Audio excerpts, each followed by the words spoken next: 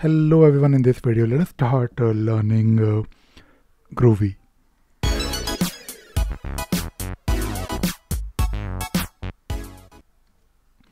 So if you have been following my channel or if you are new to my channel, I'm sure you know about the purpose and objective of my YouTube channel. I make a lot of videos on Jira, Atlassian tools, and I talk about things that you can do with Jira, and I personally love working on Jira. I have been using it for more than a decade, and I think it is really a good tool. And last year I made a lot of videos, and I'm still making a lot of videos on Scriptner. So when you are using Scriptner suite of apps for Jira or maybe Confluence or maybe Bitbucket, you have to write your scripts in Groovy, and Groovy is of course a programming language. And I thought maybe it is a good idea to also start a new series on just focused on Groovy language. So that is what I am going to do now in the next few weeks or maybe few months. I will be making a lot of videos on Groovy. I will talk about, of course, fundamentals and basics of Groovy. And if you want to learn Groovy, I mean, you don't have to use Jira. You don't have to use any Atlassian tools. You can still watch my videos. I will focus just purely on Groovy. In between, I might talk about few things that will probably help you with automating things in Jira. But this video series in this playlist called Mastering Groovy will be 100% focused on Groovy only. So in case you are trying to learn Groovy, feel free to watch my videos on this playlist called Mastering Groovy, and I will probably never talk about other aspects of my YouTube channel, where I of course talk quite a lot about Jira.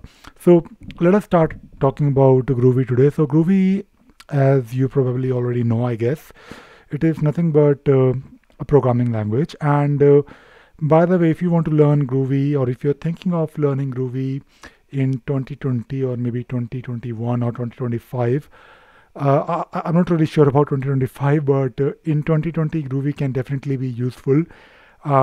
You can use Groovy for, it has a lot of applications because it is based on Java. And there is, of course, a difference when you compare it with Java, and we'll probably talk about it in, we'll probably talk about it in bits and pieces in this video and also in future videos. But when you talk about automating or scripting in Jenkins, or maybe if you are thinking of doing some automation in Jira, you can definitely learn Groovy. And of course, Groovy has other applications and other uses. So we'll definitely talk about those things in future videos. So just to give you some background, Groovy came into existence in 2003. So it is almost 17 years ago. Like right now we are in 2020, and Groovy is not really very old language if you compare it with other languages like Java, of course. But it came into existence 17 years ago. And if you want to know more about Groovy, the best place to know about Groovy is the official website, and that is groovy-lang.org. So if you come to this website, you can learn a lot about Groovy. You have instructions about how to install Groovy, how to get started with it. You can install Groovy on Windows, Linux, Mac, and you can learn about the capabilities of Groovy. So if you look at this page, you have some information about what is Groovy and what are the features. But I want to give you a very quick introduction in this video. So if you're trying to compare Groovy with other languages, for example, Java. I mean, I'll use Java because I'll refer to Java because Groovy is Java-like. But as compared to as compared to Java, Groovy is optionally type. So what does it mean? Well, if you are comparing Groovy with Java, just to give you an explanation in the most simplest manner, you don't have to worry about declaring your variables. For example, if you are, let us say, writing a code, you can just use a statement like this, like define a is equal to 1 to 3. So Groovy will know that a is 1 to 3 and that is integer. But if you say a is equal to or b is equal to 1 to 3.5, it will treat it as a float data type. But you can also do something like this: define c is equal to I'm a string. So when you have to write a code, you can just use variables easily. You don't have to worry about their data types, and that is really that can be useful. I mean, of course, there are pros and cons, but when you compare the code, when you compare the number of lines, Groovy can do the same thing in maybe few lines of code. And this is of course a very simple example where I wanted to talk about what exactly is optionally typed languages. Also, at the same time, Groovy is a dynamic programming language where again, just to give you an example, data type, that we talked about in this example, when you are using this variable a is equal to 1 to 3, at the runtime, Groovy will determine how to deal with this particular variable, which is of course a, and a is assigned a value which is integer. So just to give you one more example, in Java, let us say you have to use a number, an integer. You have to first declare. So if you are, let us say, using int I, which is of course nothing but a variable that you're declaring, which is of type int, when you have to use it, before you can even use it, you have to define the data type, which is of course integer. But in Groovy, you can just use I is equal to 10.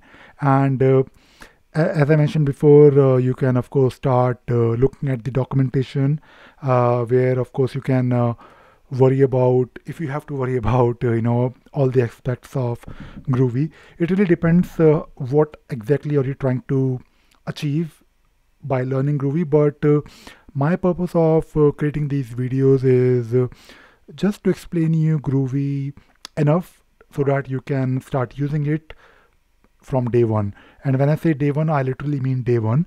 I'll probably talk about how to install Groovy on different operating systems like Windows, Linux, or maybe Mac. But if you want to, let us say you have Groovy already installed, and of course it is not difficult to install Groovy. Let us say if you have Groovy installed, what you can do, you can use Groovy shell or a Groovy console.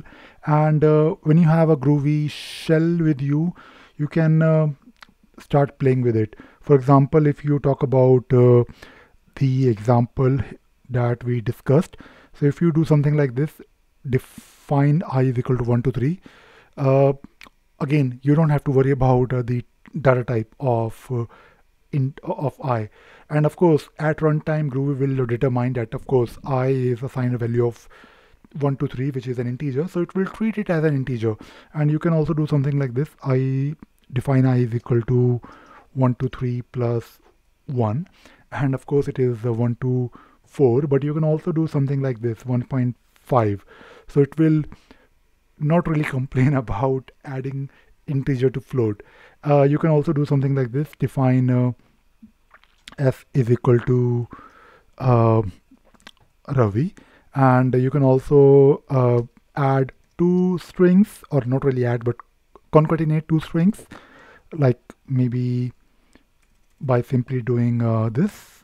A very simple example, but the whole point here is that if you're writing code, it is much more simpler as a programmer to just focus on the logic without worrying about the declaration of those data types.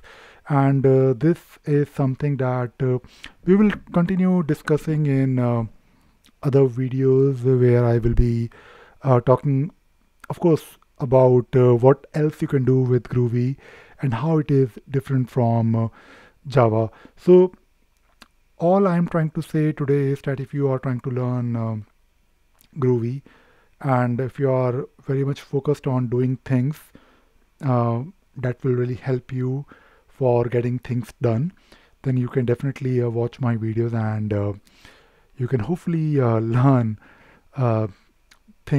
wonderful things that you can do with this nice language called Groovy. So I hope you found this video useful and you learned something new today. Thank you very much.